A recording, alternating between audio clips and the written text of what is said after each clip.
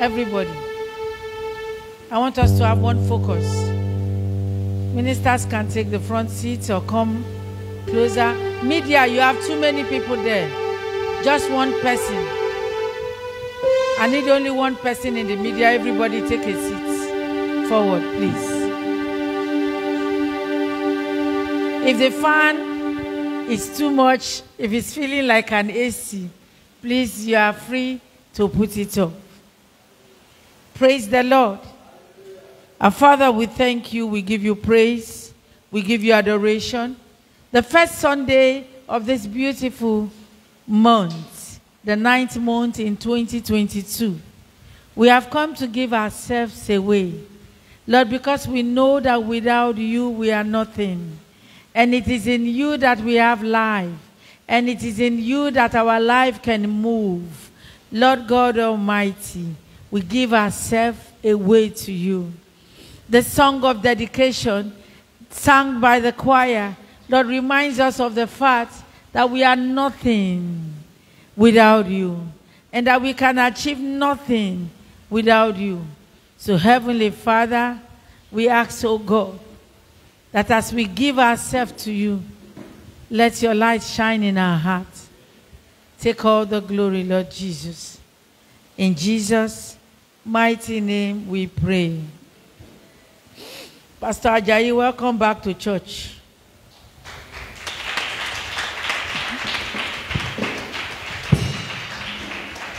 Praise the Lord. Amen. I said you should tell somebody, welcome back to church. So I tell the person I like. So, welcome back to church. Amen. Pasele bragadu shalabaze. Elebondori gadu satazanda rabazi. Nelebrondo yekete brokutu sakata yibala gadu celebro. Ligranda yibala bariba lagaze. I love that song. It's ringing in my mind. I give myself away so you can use me. Give myself away. Lord, I don't want to hold anything. I give you everything. I give myself away so you can use me. I give myself away.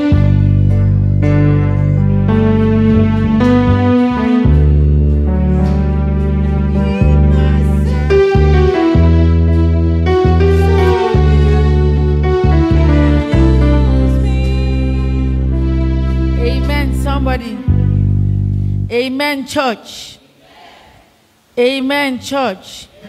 This is indeed a month of fruitfulness, because we are having another baby dedication at the back. So, amen. Last week, Sunday, there was a baby dedication. This week again, another baby dedication. Praise the Lord. Are we not fruitful? Is God not good? So today we're quickly going to look at the Word of God in line with the message for the month. The Word of God in line with the message for the month. Amen. Turn your Bible with me to Psalm 107. We're going to take all the scriptures before we go. Psalm 107. We're going to end in verse 8, and I want everyone to read it at the same time. 1, 2. Oh, give thanks to the Lord, for he is good, for his mercies endure forever. Let the redeemed of the Lord say so, whom he hath redeemed from the hand of the enemy, and gathered them out of the land, from the east and from the west, from the north and from the south. They wandered in the wilderness in a solitary way, and they found no city to dwell in. Hungry and thirsty, their soul fainted in them. Then they cried unto the Lord in their trouble, and he delivereth them out of their distress. And he led them forth by the right way, and they might go to a city of habitation. Oh, that men would praise the Lord for his goodness and for his wonderful works to the children of men. Praise the Lord. Let's look at Psalm 67, verse 5. Psalm 67, verse 5 to 7. Psalm 67 is a very, very popular scripture. If you are in verse 5, say, I am there. If you are not there, say, wait for me. Let the Lord, okay, from verse 5. Let the people do what? Praise thee. O God, let all the people praise thee. Then shall the earth yield her increase, and God, even our God, shall bless you. God shall bless us, and all the ends of the earth shall do what? Fear him. Amen. Ephesians 5:20. Ephesians 5:20. Give myself away so you can use me. Ephesians 5:20 says, giving thanks always for all things unto God and the Father in the name of our Lord Jesus Christ, submitting yourself unto another in the fear of God. That's a different sermon entirely. But today, what we are looking at is the fruitfulness in thanksgiving. We all know that September is a month of fruitfulness. It's a month of bringing forth. It's a month where carryover is not allowed, but taking over is allowed. Amen. Now, as our first Sunday, which is the week of Thanksgiving, I want us to see, or the Lord wants us to look at, what can enhance your fruitfulness. To be fruitful is to do what? To flourish. To be fruitful is to bear fruit. To be fruitful is to be able to be bringing forth. You and I know how Jesus cursed that fig tree. He looked at the tree. He was angry that the tree was not fruitful. And instead of prophesying for the tree to be fruitful, he cursed the tree, and the tree dried up. What it means is that as children of God, you and I need to be fruitful at all times. If you are not fruitful, the small you have will be taken away from you. Are you listening to me? The small you have will be taken away from you. I don't feel that God created anybody barren. I don't feel that God created anybody useless. I don't feel that God created anybody a non-entity. No. Every one of us has something to offer. Tell your neighbor you got something to offer. Babe, you have something to offer. Tell the brother you have something to offer. Say, guy, you have something to offer. God did not allow any dryness. He did not allow any vacuum. That was why when he came in Genesis 1, he looked at the earth and he said, let there be light. And God began to prophesy to everything that brought about us today. And it took him 6 days to create the earth. What it therefore means is that God likes us to be busy. And that's why in Genesis 20, can you see Genesis 1:28?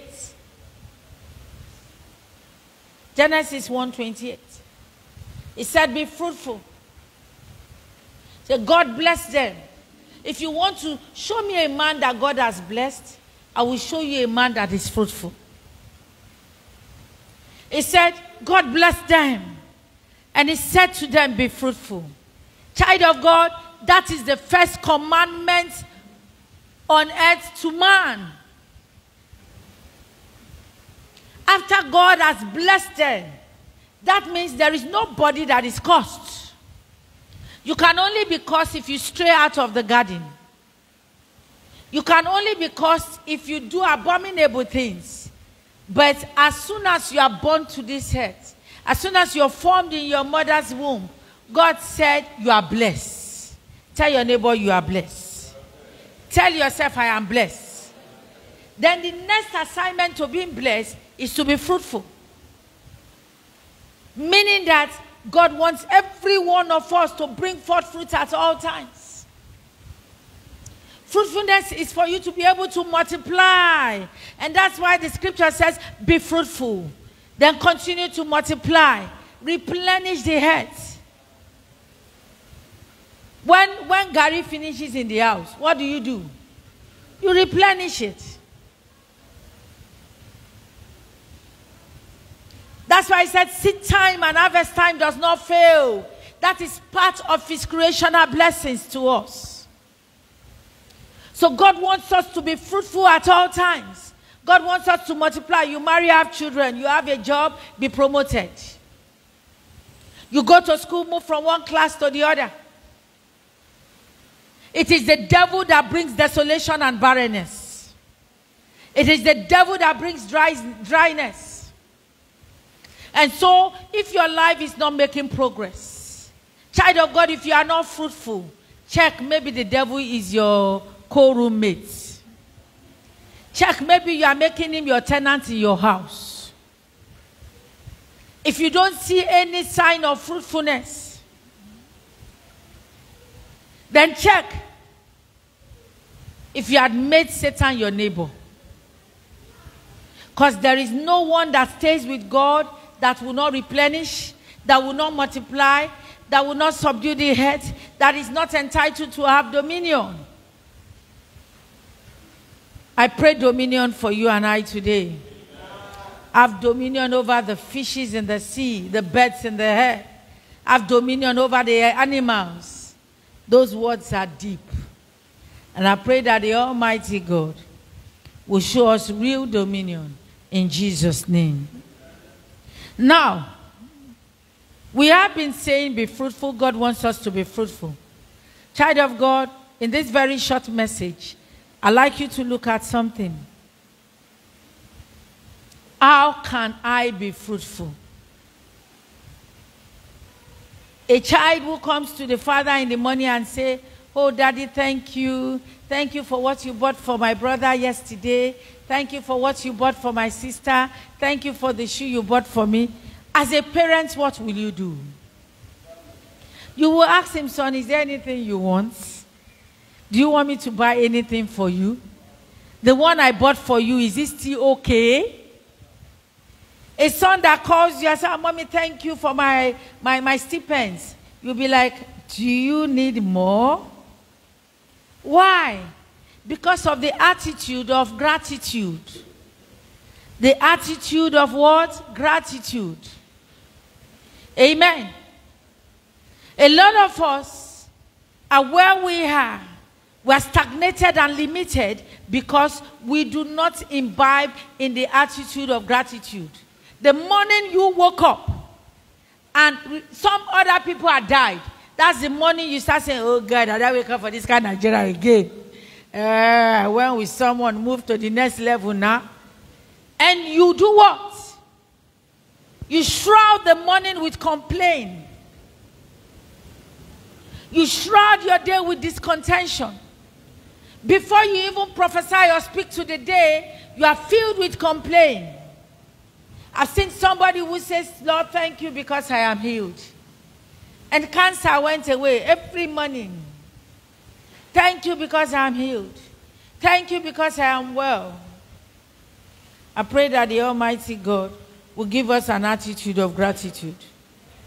Now, today being our first Thanksgiving Day, our first Sunday in the week, our Thanksgiving Day, what will Thanksgiving do for you? If you don't thank God, you cannot be fruitful. Write it down. If you don't thank God, you cannot be fruitful. And then secondly, child of God, what will Thanksgiving do for you? Can you ask your neighbor, what will Thanksgiving do for you? Thanksgiving is to thank God. Remember that leper in the Bible that was healed? Only the one that came to thank Jesus Christ the Bible said that he was made whole. Meaning those other people did what? They were healed, but they were not made whole. For the English students in the class, we can go and look at the difference between being healed and being made whole. So thanksgiving will increase your faith in God. Anytime you wake up in the morning and Pastor Mabude says, Lord, I thank you. Thank you for my daughter. Thank you for my wife. Thank you for my good. It will increase your faith in God. If you thank God ahead for the journey and you go to the bus stop and you stand for 5 minutes and there is no bus coming, you will have this confidence that because you have thanked God, bus have to come. Do you understand? You wake up in the morning and your daughter comes and says, gas has finished, gari has finished, rice has finished. And you look up to the sky, you know that you have thanked God. Abi? You have thanked him for provision. You have this confidence that surely, surely God will provide. So when you thank God, it will increase your faith in God. It will make you believe in his ability to make your future better. I want us to immediately raise our hand and say, Lord, I thank you because I know my tomorrow is good. I thank you because my future is good. I thank you because greater is he that lives in me. I thank you because I am well. I am a warrior. I am a victor. Thank you because I am blessed.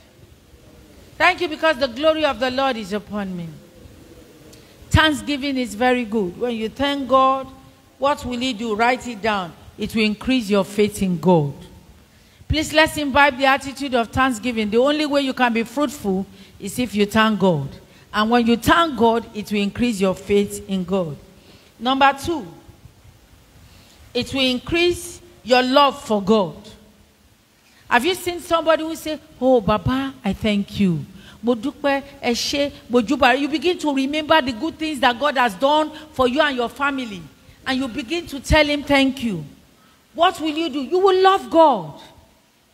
All of a sudden, you will just burst out singing. I give myself away so you can use me. Lord, I thank you. I thank you. I thank you. I thank you because I'm well. A lot of things that you see around me or around us today came as a product of thanksgiving. It came as a product of thanksgiving. You may be seeing the opposite thing, but I am thanking God for you daily. I'm thanking God for what he will do. I'm thanking God for where I will go to. I'm thanking God for what I expect him to do. I'm thanking him for my health. So thanksgiving is very crucial. Thanksgiving is the eyes of the future. When you see into your tomorrow and you know that your tomorrow is great and you begin to thank God for it, thanksgiving is the eyes of the future. God, who invariably that will be pleased with you, will bring it to pass. A lot of us only learn to go to God when there are trouble. And when everything is well, we don't remember to thank him. When everything is perfect, we don't remember to thank him. Child of God, this little trick, if you learn it and do it, it will be like trick to the enemy. The devil will say, what's the difference about her?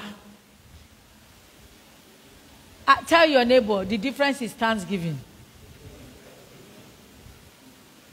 Amen. So number 3,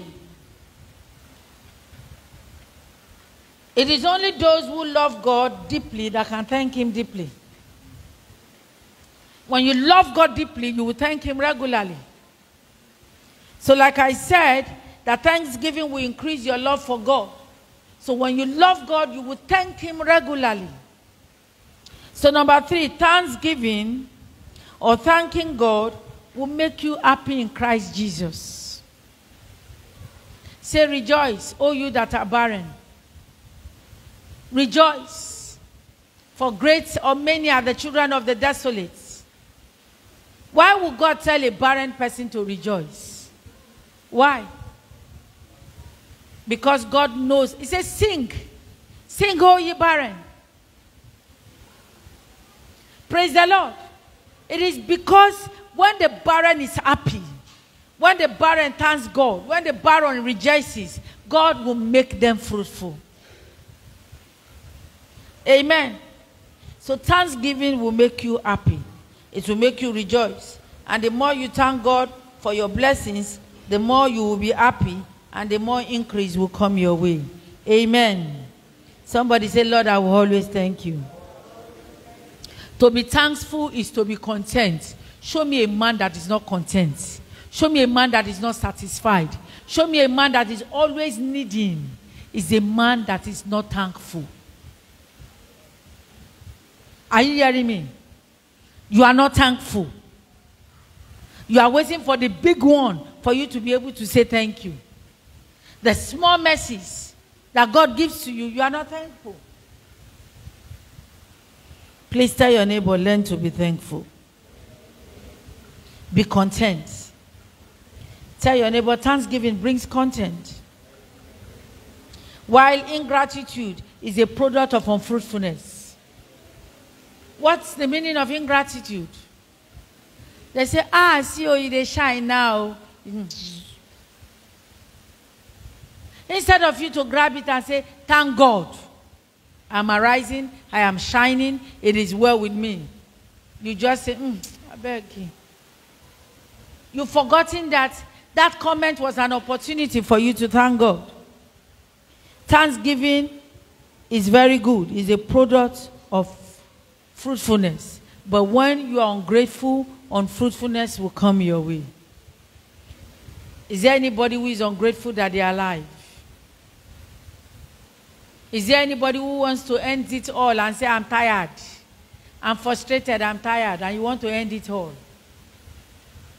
God will not allow that in the name of Jesus. Number 4, which is our last one for today. Thankfulness will increase your holiness. It will make you more holy before God. And it will make you keep away from sin. Try it. Whenever you wake up for the rest of this month, just thanking God. When you thank God, you will be more holy. When you thank God, you will not want to displease God because you will be conscious of the presence of God. Do I have a witness in the house? Do I have a witness in the house? When you thank God, you will want to keep away from sin.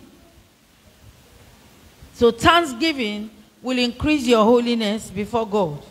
And it will make you to keep away from sin. If you are wise as a child of God, the best thing to do is to thank God. It is not only when you ask that God will give you. Sometimes you can ask in the process of thanking. Father, I thank you because in Jesus' name it is well with me. I thank you because my visa is settled. I thank you because I'm going to be married. Thank you because I'm going to build a house. Thank you because I am going to buy a car. Thank you, Lord, because you understand. Instead of saying, every demon that will not allow me to buy this car, that you spend and waste time.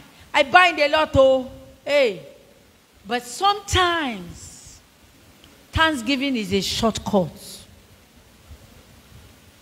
Daddy Joe, I think in the last camp meeting we listened to, he said the Lord said somebody came to camp with something that looks like a baby. Meaning that that woman had wrapped maybe clothes or something. And she carried her as baby and she said she's going to dance. And God will give her baby. You wake up every morning, put cloth in your stomach and tie it. And begin to show. Say, Lord, I thank you because I am pregnant with triplets. When you dance for 1 hour, drop it and go about your normal activity. Do it. Before you reach 9 months, the babies will be there. It's an act of faith. Thanksgiving is an act of faith. Amen. The young lady who sang, I want to be a billionaire. She's a billionaire today now. She sang what she wants to be.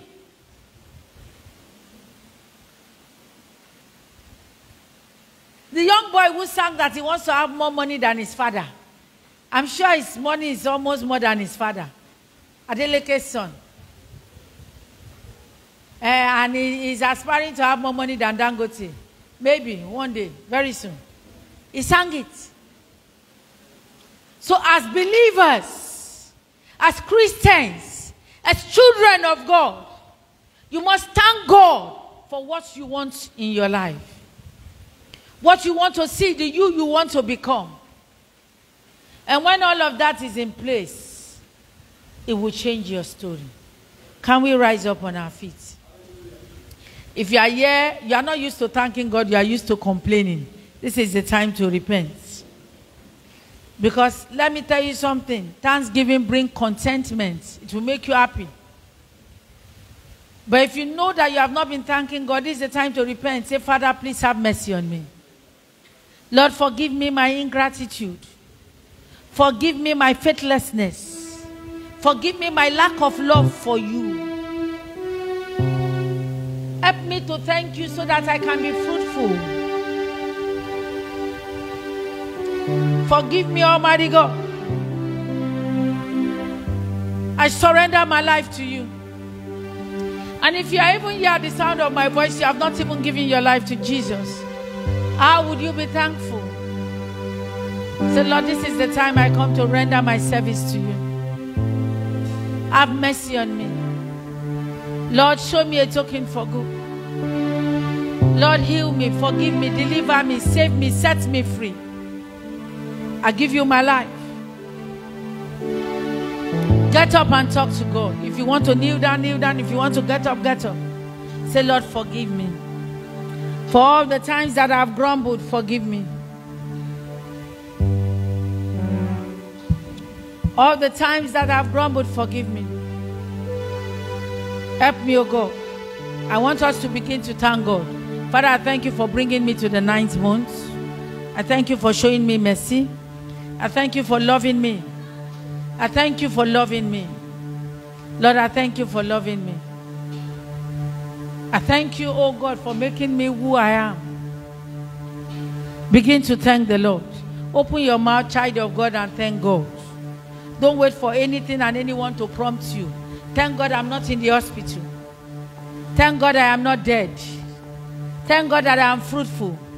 Thank God I am going to a new class. Children, thank God you are going to a new class. Thank God for all that He's been doing. Thank Him for what He will continue to do. Brasatali bragadu. Thank Him. Begin to thank Him. He's done so much for me. I cannot tell it all.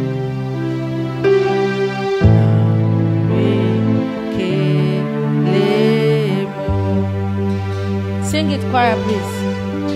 If I had 10,000 tongues,